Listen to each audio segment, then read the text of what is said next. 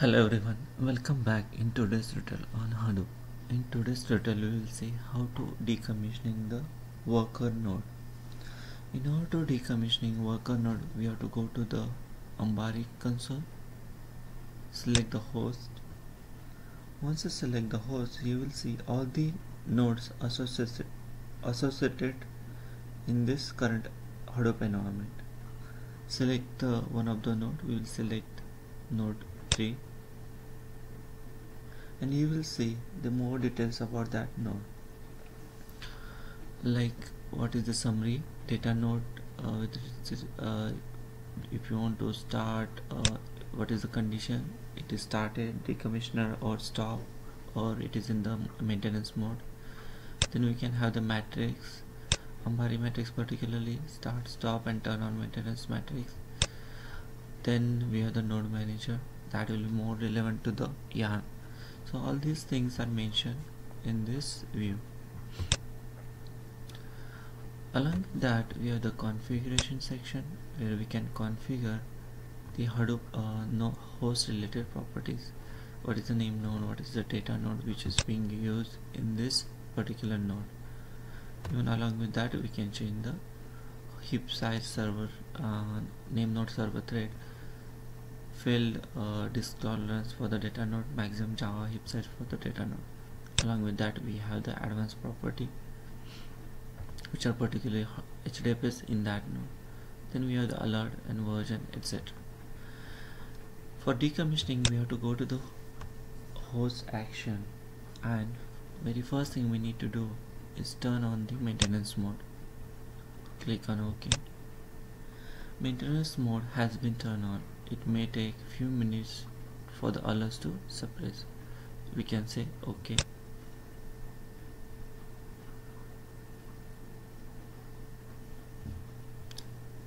Once it is done,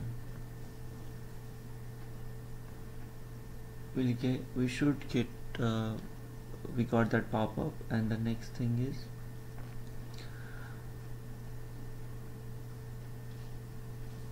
at menu button, a new message should occur. Host is in the maintenance mode. Right now it is, if you see at the right corner, host is in maintenance mode. So that means our current node is in maintenance mode. Now the next thing, we have to find out the data node which is listed for this node 3. So for that, what we have to do, we have to go to the started menu button and select the decommissioning. So let's go to the summary, and we can see that data node started. We have to make it is decommission. Then the pop-up which came, which is saying, are you sure you want to decommissioning? Then click on the OK for that. We have to monitor the background operations which are currently running until the decommission data node process has been completed. So once it is completed, if you see the decommission data node is completed, click on OK. By now the data, if you see the status of the data node, it is decommissioned. If we are going to take the node offline, we can also stop the data node process. If we click on the commission, then we can see the recommission, stop, turn on, maintenance mode.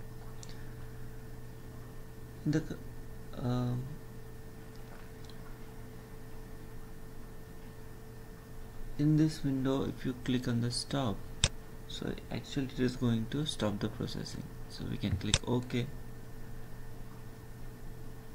and just we have to wait for this background process to complete.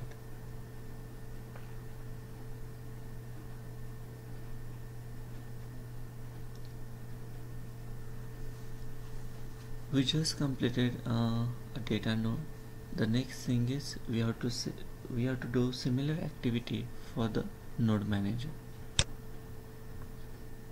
So node manager, click on the node manager, click on the decommission, click on OK. Yes, we want to decommission the node manager as well.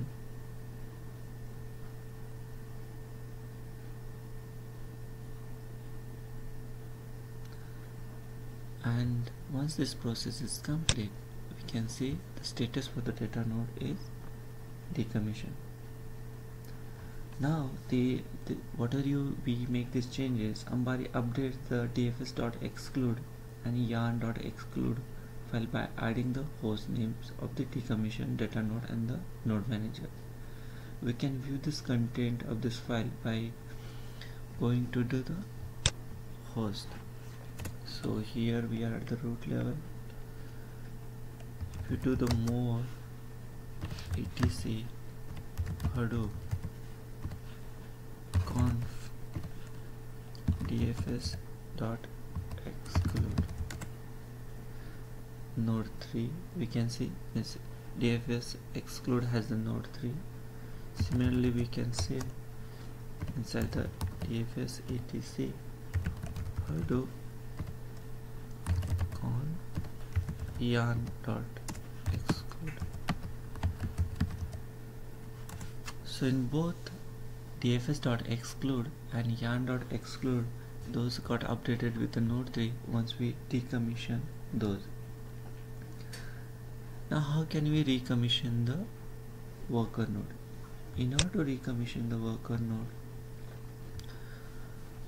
what we have to do, we have to start the data node process by clicking decommission menu button and selecting start. So first we have to start the data node process, so click that and click on the start, click OK.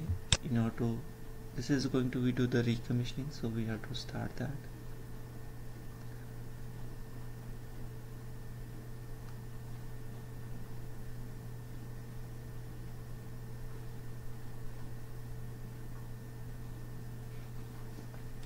Once it is done, means we just started the data node. Now we have to recommission it. Click on the recommission, click on OK confirmation box, and this is the operation going on.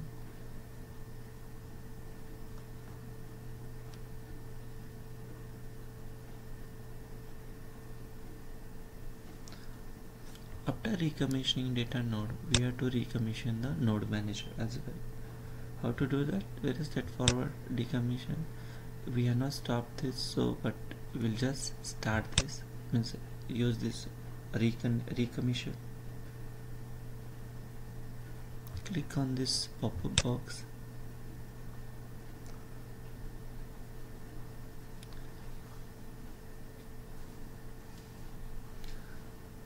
once this recommissioning is successful, Ambari updates the dfs.exclude and yarn.exclude by removing those host name which are just recommission.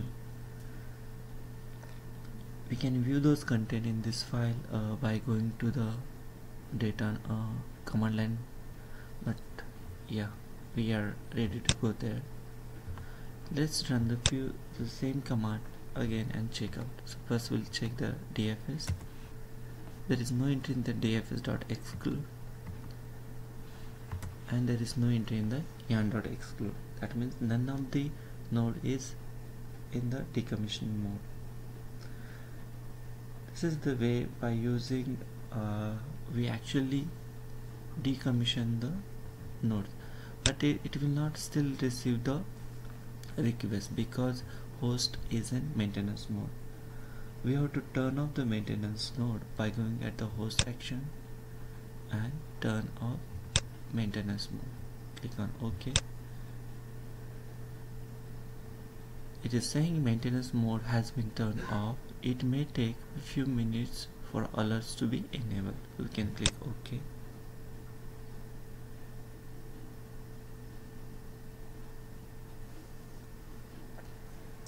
By this way, we can enable, we can decommission and recommission the node.